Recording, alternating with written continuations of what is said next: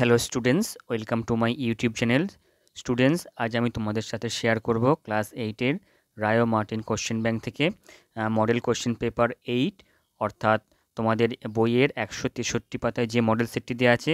তো চলো আমরা কোনো রকম সময় নষ্ট না করে আমরা মূল আলোচনায় চলে যাই। তো দেখো, এখানে যে সেটটির কথা তোমাদের বলেছে সেটা হচ্ছে চন্দননগর মিউনিসিপ্যাল কর্পোরেশন। তো এই স্কুলটির মডেল সেট আমরা করব। তো দেখো, প্রথমে রিডিং কম্প্রিহেনশন সিন অংশটি আমরা দেখে নেব একের দাগে। দেখো, read the text carefully and answer the question. নিচের টেক্সটটি পড়ো এবং প্রশ্নগুলির উত্তর দাও। তো এই টেক্সটটি তোমাদের ইংরেজি পাঠ্য বইয়ের লেসন 7 এ কিংস টেল নামক গল্প থেকে নেওয়া হয়েছে। চলো আমরা গল্পটি প্রথমে পড়ে নেব। The king and the queen died soon after the baby boy was born. তো রাজা এবং রানী ডায়েড সুন খুব শীঘ্রই মারা গিয়েছিলেন। After the baby boy was born, বাচ্চা শিশুটি জন্মানোর পর। ইট ওয়াজ এ ডিফিকাল্ট টাইম, এটা ছিল একটা খুব কঠিন সময়। ডিফিকাল্ট কথাটির অর্থ হচ্ছে কঠিন, টাইম সময়। Many of the Kings opponents, রাজার অনেক শত্রুপক্ষ, অপোনেন্টস কথাটির অর্থ হলো শত্রুপক্ষ বা বিরোধী পক্ষ, were looking to sees the thrown, তারা সিংহাসন দখল করার চেষ্টা করেছিল। লুকিং মানে চেয়েছিল, সিজ মানে দখল করতে বা বাজেয়াপ্ত করতে। থ্রোন কথাটির অর্থ হচ্ছে সিংহাসন। কিং ইউথার পেন্ড্রাগন হ্যাড 2 ওয়াইজ কাউন্সিলর্স, রাজা ইউথার পেন্ড্রাগনের দুজন জ্ঞানী বা বিচক্ষণ পরামর্শদাতা ছিলেন। তারা কারা? দেখো, সেটা হাইফেন দিয়ে লেখা রয়েছে। মার্লিন, তো একজনের নাম হচ্ছে marlin, A prophet and a magician. আচ্ছা, মার্লিনটাকে না একজন জ্যোতিষী এবং একজন জাদুকর। প্রফেট কথাটার অর্থ হচ্ছে যে ভবিষ্যতের কথা বলে দিতে পারে আগে থেকেই, অর্থাৎ জ্যোতিষী। আর ম্যাজিশিয়ান মানে জাদুকর। And the brave knight sir Ulfius, এবং সাহসী যোদ্ধা স্যার উলফিয়াস। তাহলে রাজা ইউথা পেন্ড্রাগনের দুজন পরামর্শদাতার নাম হলো, একজন হচ্ছে স্যার উলফিয়াস আর একজনের নাম হচ্ছে marlin. They were greatly trusted by the royal family. তো রাজ পরিবার তাদেরকে কিন্তু প্রচণ্ড রকম ট্রাস্ট কথাটার অর্থ হচ্ছে যে বিশ্বাস করত, অর্থাৎ তারা দুজন রাজ পরিবারের কাছে খুবই বিশ্বস্ত ছিলেন। When the king and the queen war no more, যখন রাজা এবং রানী আর কেউই ছিলেন না, অর্থাৎ তারা মারা গিয়েছিলেন, দি 2 কাউন্সিলর্স, এই দুজন পরামর্শদাতা, মিট স্যার হেক্টর দ্য ট্রাসওয়ার্দি, সাক্ষাৎ করেছিলেন বা দেখা করেছিলেন কার সঙ্গে? না স্যার হেক্টর দ্য ট্রাসওয়ার্দি। তো এই স্যার হেক্টর দ্য ট্রাসওয়ার্দিটাকে না এ loyal subject of the king, তো রাজার একজন বিশ্বস্ত প্রজা। সাবজেক্ট কথাটির অর্থ হচ্ছে প্রজা। কবে দেখা করেছিলেন? On a cold and Windy midnight, এক ঠান্ডা এবং ঝোড়ো মাঝরাত্রে। দে প্লেসড ইন হিজ হ্যান্ডস, তারা তার হাতে তুলে দিয়েছিলেন। তো মার্লিন এবং স্যার উলফিয়াস এরা হচ্ছে যে স্যার হেক্টরের হাতে তুলে দিয়েছিলেন। তো কি তুলে দিয়েছিলেন? দেখো, এ বেবি, একটা শিশুকে, wrapped in a scarlet cloak, লাল কাপড়ে ঢেকে।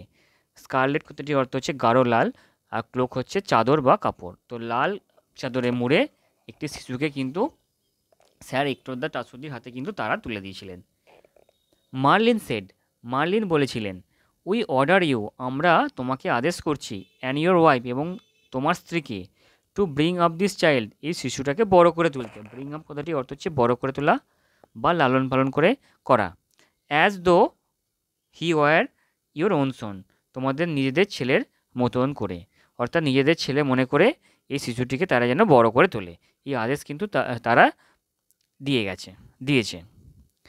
তো চলো এবার আমরা প্রশ্নগুলো দেখে নেব।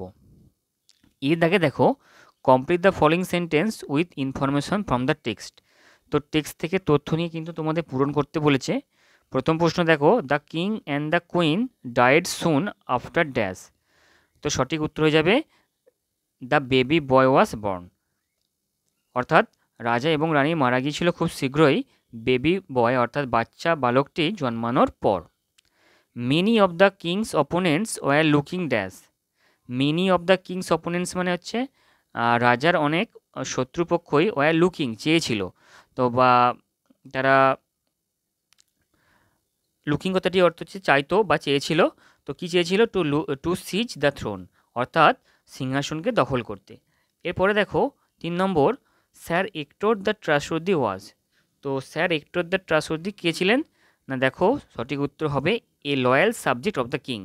তো একজন বিশ্বস্ত প্রজা, রাজার একজন বিশ্বস্ত প্রজা। এরপরে দেখো বিয়ের দাগের টিক দ্য কারেক্ট অল্টারনেটিভ। তো সঠিক অল্টারনেটিভে এখানে টিক মারতে হবে। দেখো প্রথমে দেখো the baby was wrapped in. তো বেবিটি অর্থাৎ শিশুটি ঢাকা ছিল। তো কিসে ঢাকা ছিল? দেখো অপশন এ ব্ল্যাক ক্লোক, একটা কালো চাদরে। Option B A yellow cloak, একটা হলুদ চাদরে। Option C A scarlet cloak, R option D a green cloak. তো সঠিক উত্তর হয়ে যাবে এ স্কারলেট ক্লোক, অপশন সি। পরবর্তী দেখো the number of wise councillors of the king was. রাজার কজন ওয়াইজ কাউন্সিলর ছিল? তো দেখো অপশনগুলো দেখো 3, 2, 4, 1। তো সঠিক উত্তর হয়ে যাবে অপশন বি 2। এরপরে দেখো সি এর দাগে answer the following question, who were marlin and sir Ulfius. তো উত্তর দেখো কিং ইউথার পেন্ড্রাগন হ্যাড 2 ওয়াইজ কাউন্সিলর। তো রাজা ইউথার পেন্ড্রাগনের দুজন জ্ঞানী পরামর্শদাতা ছিলেন, মার্লিন এ প্রফেট, মার্লিন যিনি একজন জ্যোতিষী, অ্যান্ড এ ম্যাজিশিয়ান এবং জাদুকর, and the brave knight sir Ulfius, এবং সাহসী যোদ্ধা স্যার উলফিয়াস। পরবর্তী প্রশ্ন দেখো what did marlin order and two home. তো মার্লিন কি অর্ডার দিয়েছিল এবং কাকে অর্ডার দিয়েছিল? তো দেখো মার্লিন আদেশ দিয়েছিল sir hectare the ট্রাস্টওয়ার্দিকে and his wife এবং তার স্ত্রীকে to bring up the royal child, এই রাজ শিশুটিকে বড় করে তুলতে, as though he war their own সন, তাদের নিজেদের পুত্রের মতো করে।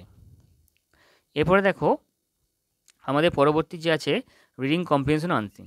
তো দেখো এখানে একটি আনসিন প্যাসেজ তুলে দিয়েছে। তো প্রথমে আমরা আনসিন প্যাসেজটি একটু পড়ে নেব। তো দেখো 2 থেকে unseen প্যাসেজটি, one evening Siddha went out to by sugar and Leela went with him. তো একদিন সন্ধ্যায় সিদ্ধা হচ্ছে একজনের নাম। তো সিদ্ধা বাইরে বেরিয়েছিল কিছু কেনাকাটি করতে। তো কী কিনতে? দেখো সুগার, চিনি, and Leela went with him, এবং লীলা কিন্তু তার সঙ্গে গিয়েছিল। হোয়েন দে কেম হোম, যখন তারা বাড়ি ফিরে এসেছিল, লীলাস মাদার নোটিস দ্যাট, লীলার মা লক্ষ্য করেছিল যে the gold chain Leela had been wiring was missing, যে সোনার চেনটি লীলা পরেছিল সেটা মিসিং, অর্থাৎ সেটা হারিয়ে আছে। হোয়ার ইজ ইউর চেন, তোমার চেনটি কোথায়? লীলা লুকড ইনটু হার শার্ট। তো লীলা তখন তার জামার দিকে দেখলো। সার্চ, খোঁজাখুঁজি করলো, অ্যান্ড সেড, বলল, আই ডু নট নো, আমি জানি না। Her mother gave her A slap and said, তার মা তাকে একটা চড় মারলো এবং বলল, how many Times have I told you to take it off, আমি তোমাকে কতবার বলেছি এটা খুলে রাখতে, and put it in the box, এবং বাক্সের মধ্যে এটা রাখতে। তো এই ছিল আনসিন প্যাসেজটি। এবার চলো প্রশ্নগুলো আমরা দেখে নিই। প্রথমে দেখো ট্রু ফলস করতে বলেছে, 2টি ট্রু ফলস দেওয়া আছে। দি silver chain Leela had been wiring was missing. তো যে সিলভারের চেনটা, তো এখানে সিলভারের চেন ছিল না, এখানে হচ্ছে সোনার চেন ছিল। তো এখানে সিলভার লেখা আছে, অর্থাৎ রূপো লেখা আছে, তো এটা ভুল, ফলস হয়ে যাবে। পরবর্তী দেখো লীলাস মাদার গেভ হার এ স্ল্যাপ, তো লীলার মা তাকে একটা চর মেরেছিল, তো এই বাক্যটি ট্রু হয়ে যাবে। পরবর্তী প্রশ্ন দেখো,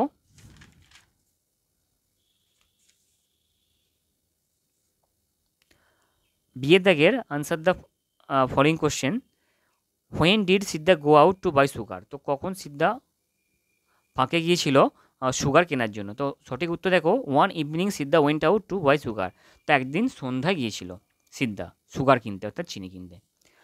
হোয়ার ওয়াজ লীলা আক্স to put her gold chain, তো লীলাকে তার গোল্ড চেনটি কোথায় রাখতে বলা হয়েছিল? তো সঠিক উত্তর দেখো লীলা ওয়াজ আক্স to put her gold chain in the box, তো একটি বাক্সের মধ্যে কিন্তু রাখতে বলা হয়েছিল। এরপরে দেখো গ্রামার অ্যান্ড ভোকাবুলারি প্রশ্নে আমরা চলে যাব। 3 দাগে দেখো ডু অ্যাজ ডাইরেক্টেড। তো মানিক ইজ এ জুয়েল অফ এ বয়, তো কী বলেছে দেখো identify the phrase and say what kind of phrase. তো কোন প্রকার ফ্রেজ? তো এটা দেখো জুয়েল অফ এ বয়, এটা আন্ডারলাইন হবে, এটি হয়ে যাবে অ্যাডজেক্টিভ ফ্রেজ। 2 নম্বর দেখো C ওয়েক্স in slow motion, C wax, সে হাঁটে খুব ঠান্ডা, খুব আস্তে আস্তে। তো দেখো এখানে আইডেন্টিফাই দ্য ফ্রেজ অ্যান্ড সে একই বলেছে এটা, তো এটা হয়ে যাবে অ্যাডভার্ব ফ্রেজ। তো ইন স্লো মোশনটা অ্যাডভার্ব ফ্রেজ, যেহেতু এটা একটা ম্যানারকে বোঝাচ্ছে ইন স্লো মোশন। তারপরে দেখো the king is wearing a crown which is made of gold. তো এখানে ক্লজটিকে আইডেন্টিফাই করতে বলেছি, দেখো which is made of gold, এটা হয়ে যাবে ক্লজ। তো এটা কোন প্রকার ক্লোজ হবে না, তো এটা তোমাদের হয়ে যাবে অ্যাডজেক্টিভ ক্লজ। এটা তোমরা লিখে নেবে, এখানে অ্যাডভার্বিয়াল লেখা আছে, তো এটা অ্যাডজেক্টিভ ক্লজ হবে। এর পরবর্তী দেখো 4 দাগের I know that he is honest. তো দেখো দ্যাট হি ইজ অনেস্ট এটা হয়ে যাবে ক্লজ। এটা কোন প্রকার ক্লজ হবে না, এটা নাউন ক্লজ হয়ে যাবে, যেহেতু এটা ব্যাখ্যা করে বলছে। দেখো আই নো আমি জানি, কি জানি, দ্যাট হি ইজ অনেস্ট, তো এটা নাউন ক্লজ হয়ে যাবে। পরবর্তী দেখো he said I am reading a বুক নাও, তো এটা ন্যারেশন চেঞ্জ বলেছে। He said that he was reading a বুক দেন। পরবর্তী দেখো রাজা said to me please wait for me hair, তো সঠিক উত্তর হবে রাজা requested me two wait for him দেয়ার। এরপরে বিয়ে দেখে দেখো write down the antonym of the underline words. The swallow will sing for ever, তো ফর এভার বিপরীত শব্দ কি, never. Now I can finish my play, তো ফিনিশের বিপরীত শব্দ কি, স্টার্ট। ফিনিশ মানে শেষ করা, স্টার্ট মানে শুরু করা। এরপর সিয়ের দাগে দেখো find out words from the unseen passage which mean the following, অর্থাৎ সমর্থক শব্দ। লস্ট, তাই লস্টের সমর্থক শব্দ আমরা লিখে দিয়েছি মিসিং, আর রিমুভ হচ্ছে টেক অফ। তো স্টুডেন্টস তোমাদের এই সেটের সমস্ত প্রশ্নগুলোর সমাধান আমি করে দিলাম। তো তোমরা যারা আমার এই চ্যানেলে নতুন এসেছো তারা অবশ্যই চ্যানেলটিকে সাবস্ক্রাইব করে দেবে, এবং এই ভিডিওটি তোমাদের বাকি বন্ধুদের মধ্যে অবশ্যই শেয়ার করবে, লাইক ও কমেন্ট করবে। তোমাদের সকলকে অসংখ্য ধন্যবাদ ভিডিওটি প্রথম থেকে দেখার জন্য।